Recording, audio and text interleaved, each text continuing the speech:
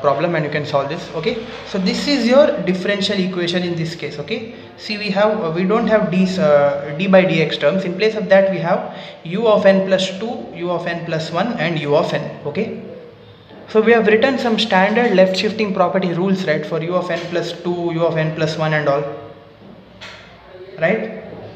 That only we are going to apply it here, and we are going to substitute and we are going to solve it. Okay, and they have given some standard fixed values for u0 and u1, that is u0 equal to 0 and u1 equal to 1. Okay, so now we will solve this. As we have discussed the procedure, right, the first thing in procedure, first thing we need to take is we need to take the z transform on both sides. Okay, so let's take the z transform on both sides. U of n plus 1 plus 3 into u of n equal to z transform of 3 power n. Okay, so again apply the linearity property and split the z transform, so it becomes z transform of u of n plus 2 plus, take this 4 outside, z transform of u of n plus 1 plus 3, take outside, z transform of u of n is equal to z transform of 3 power n. Okay, so now apply there are the values, we need to apply the z transform. So the z transform of u of n plus 2, we have discussed it, right? What it is? It is z square into u of z minus u0 minus u1 z inverse, right? That this is the z transform of u of n plus 2, which we have discussed in now one of the sessions. Okay, you need to be knowing this.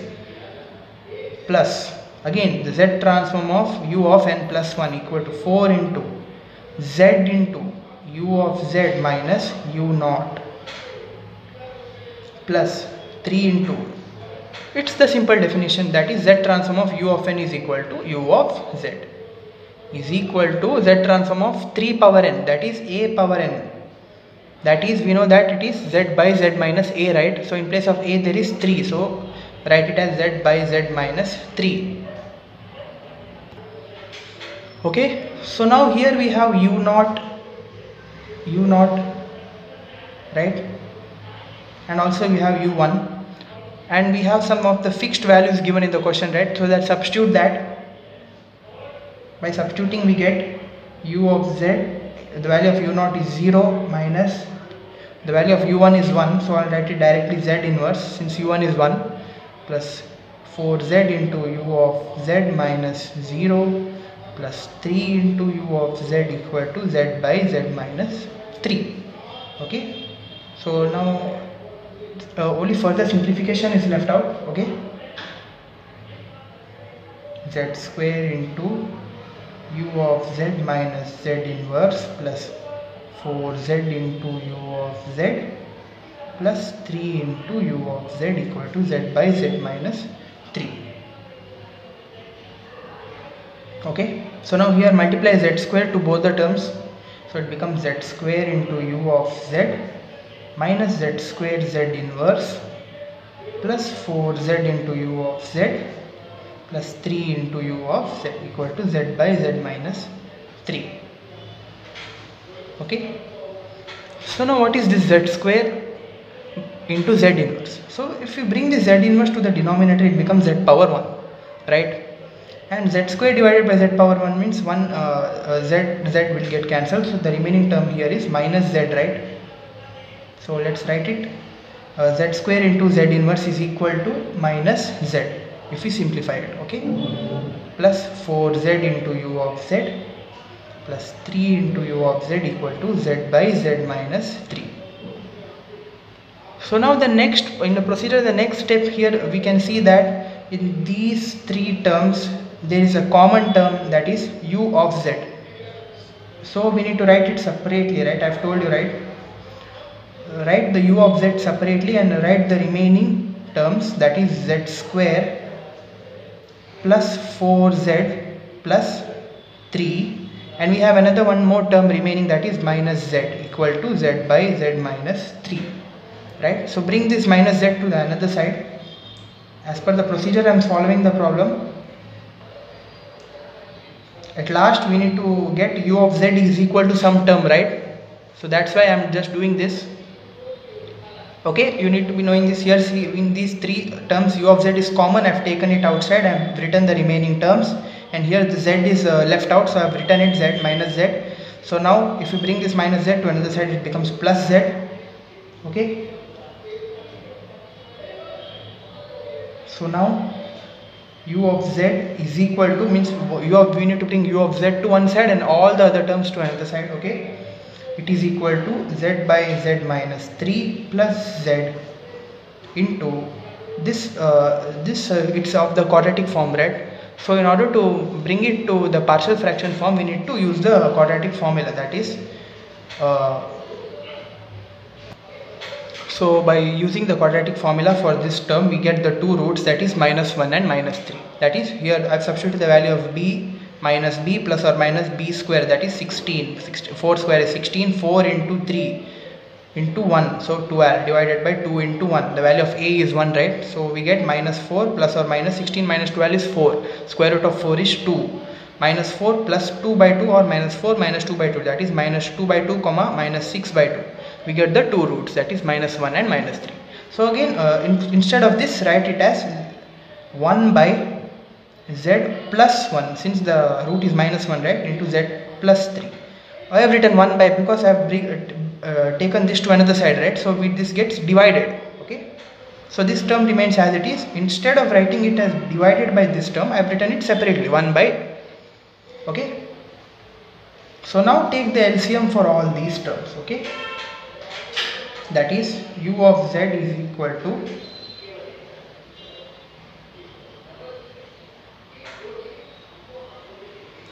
so write it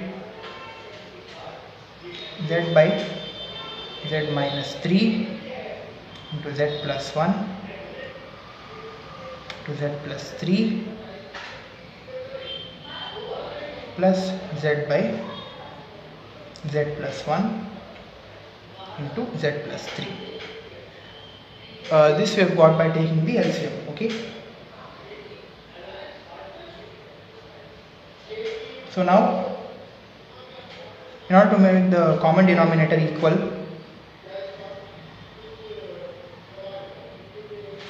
we need to write it as z square minus 2z, because here we don't have a z minus 3, right? If we don't have here z minus 3, so we need to write z into z minus 3. So the final answer which we get here is z square minus 2z. Okay, after taking the LCM. So now we have gotten finally our aim was to get the u of z. Okay, so now we have got u of z. So now here we need to apply the partial fraction as we have done in our few past problems. The same thing here, we need to apply the partial fraction and need to find the values for a, b and c, and at the end we will get the inverse z transform of this answer. So that is your solution for this equation. Okay, so now let's solve this. So I have written it in the form of partial fraction, that is az into z plus 3 plus bz into z minus 3 plus cz into z plus 1. So name it as equation star. So again the same thing, the procedure remains the same, that is we need to cancel out the denominator. For that we need to take the LCM on the other side, z plus 3, z minus 3, z plus 1. So the remaining terms are az into, here what are the terms missing, z minus 3 and z plus 1, right, plus bz into z plus 3, z plus 1 plus cz into z plus 3 and z minus 3, since we have z plus 1. Okay, so cancel out the denominator. So the remaining terms are az into z minus 3, z plus 1 plus bz into z plus 3, z plus 1 plus cz into z plus 3 into z minus 3. Okay, so now here again take the z common on both sides and cancel it out. Okay, so yeah, I have done it.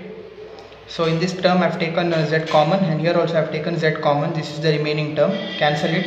So name this equation as equation 1. So here we can see that for A and B we can find the values. For C we need to use the coefficient, we need to compare the coefficients. Okay.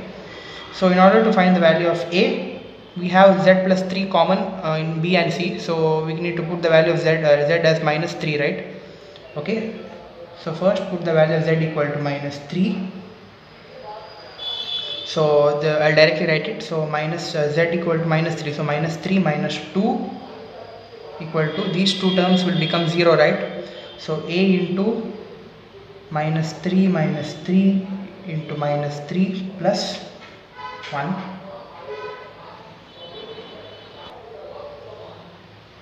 So while we solve this, we get minus 3 in minus 3 is minus 5.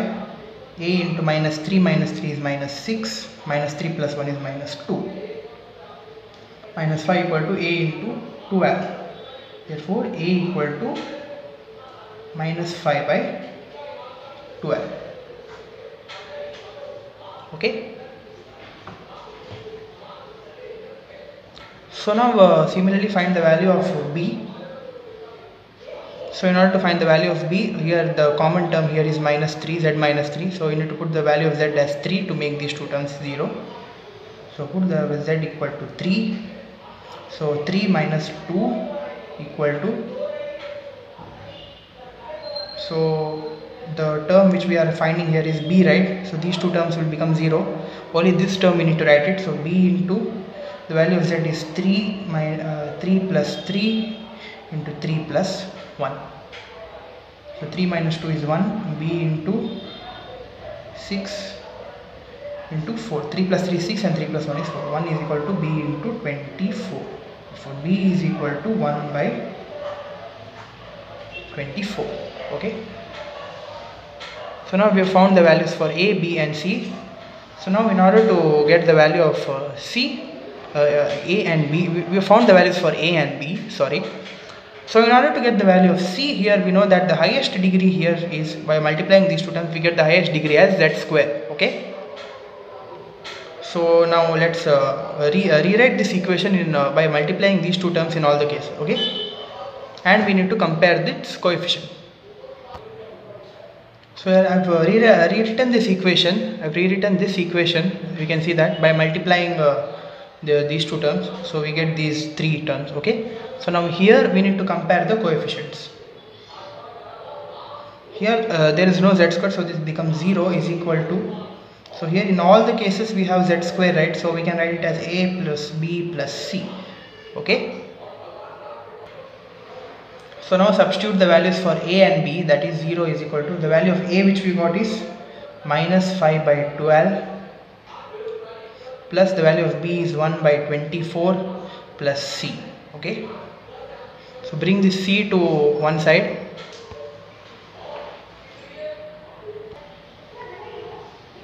So bring this C to other side, so it becomes minus C, and take the LCM.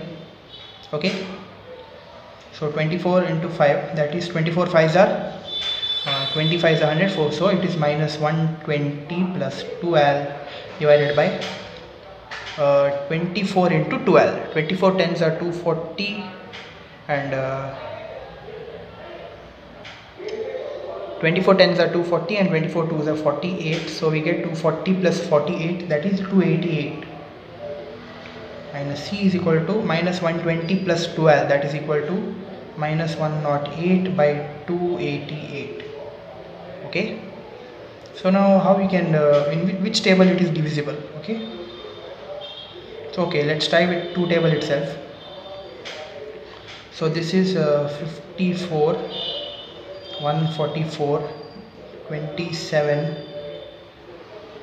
and this is 72. So 27 and 72. So yeah, it's divisible by 3. So 9 3s are and 9 8s are. So the final value of C which we got is, C is equal to minus 3 by 8. Okay, by simplifying this we got the value for C. So now we got the values for A, B and C. The similar thing we need to, now we need to put them in equation star. So here I have substituted the value for a, b and c.